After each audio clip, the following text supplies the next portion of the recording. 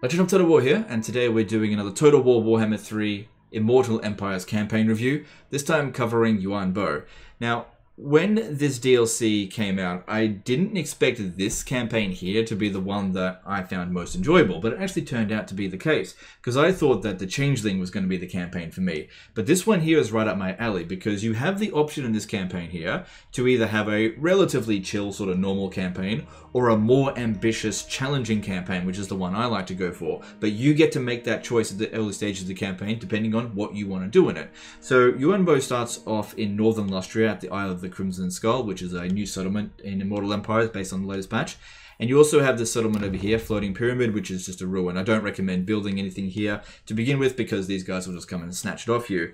You also start off with territory in Cathay at Shangwu, which is technically your capital. Now, in the early stages of the campaign, similar to what happens with Malice Darkblade, you have the option to sell Shangwu for 20 grand over to the western provinces, and then just sort of nope out of Cathay, and this will allow you to have, well, dedicate all of your resources with a big amount of money to start off into Lustria, and that's an easier campaign to do.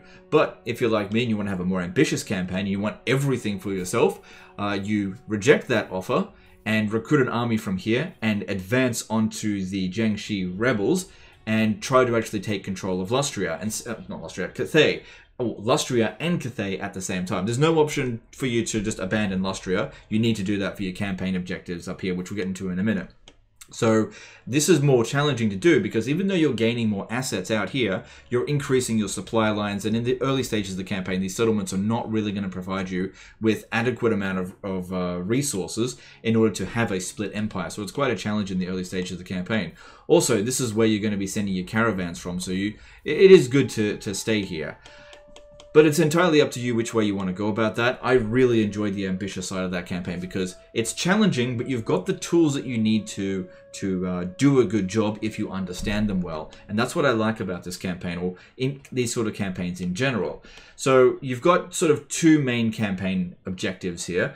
You've got the Wujing Compass ones, and this one I didn't find particularly interesting, but what you need to do is capture 4 specific settlements, so the Great Turtle Isle, Hexoatl, the Southern Sentinels, and the Star Tower. You need to build those settlements up to tier 3 and build a specific landmark there. And it'll activate a sort of Ritual of Rebirth, similar to what the, or pretty much identical to what the Wood Elves do with the Ritual of Rebirth in their tree settlements are, where you've got a certain amount of time before it finishes, and it'll create 3 locations which you can intercept the armies that are going to spawn there, or just wait for them to show up and then defend the settlement after they spawn. And then once it's done, it activates another element here on the Wujing Compass, because previously, prior to this patch, there was only 4 locations on the Wujing Compass, but now there are 8. I don't find that the bonuses that these ones provide are very interesting, and since you can only have 1 active at any given time on the compass, I just am not really incentivized at all to do this whatsoever. So I find that this bit here fell completely flat. But the other part, the steel and stone mechanic of the statecraft, this, however, is worth investing into. And the great thing about it is that you don't need to go out of your way to activate this stuff. It'll just...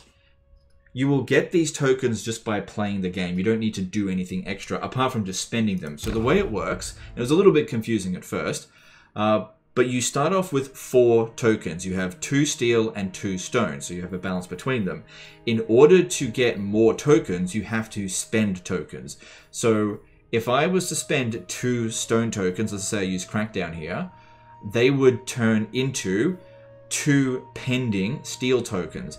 Now, a pending token is one that is going to eventually become available, but it takes 5 ticks in order to become available. It says here, 1 of each pending token will be available in 5 turns. Winning a battle will decrease this by 1 turn. So what it simply means is that if you fight a battle, then you only need to wait 4 turns. Or you could just fight 5 battles in a single turn, and then you'll get a token. So the more battles you fight, the more often you'll get these pending tokens back. Now, if you've got a pending steel and a pending stone token at the same time, 1 battle will reduce the tick on both of them. So it depends on how you want to go about that. So basically, having a balance between that is definitely incentivized. Now, In order to get more tokens, you have to create districts. So you need to basically set up an unbalance. You need to have either 4 stone tokens or 4 steel tokens, and then you designate a tier 3 provincial capital that is owned by a Cathayan faction. Preferably yours, since you want to get the benefits, but you can do it on any other Cathay faction if they've got a tier 3 settlement before you. And this one here, the Fortress City, this is good for doing into settlements that doesn't have tradable resources. So for example, Isle of the Crimson Skull here doesn't have a tradable resource. Every single tradable resource in a commercial district, which it's only going to apply if it's in the major settlement, not in any of the minor settlements, has a global bonus attached to it.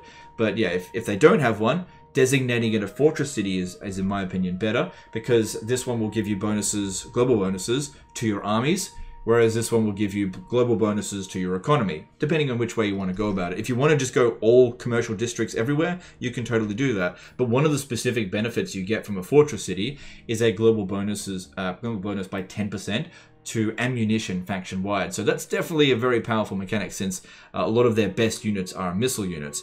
And then once you've created a district of either type, it will create a new pending token for you to have. So at first you'll have 5, then 6, and 7, then 8. 8 is the maximum, and then that'll unlock essentially all of the other statecrafts here, and some of them get pretty damn powerful.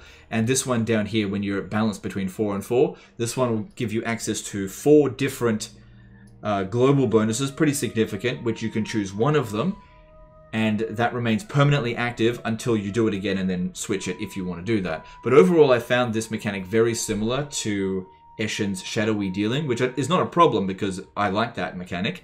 And it gives you a lot of incentive to just keep using this throughout the entire campaign. There's no downside to using it. It doesn't cost money or anything, because you're going to fight battles, you're going to go through turns. So this is just going to constantly tick up. You don't need to go out of your way from the Total War experience to do this, which is one of my main complaints with the Realm of Chaos campaign, is that you're constantly taken out of the Total War experience to go and do something that ultimately leads to a very unfulfilling result.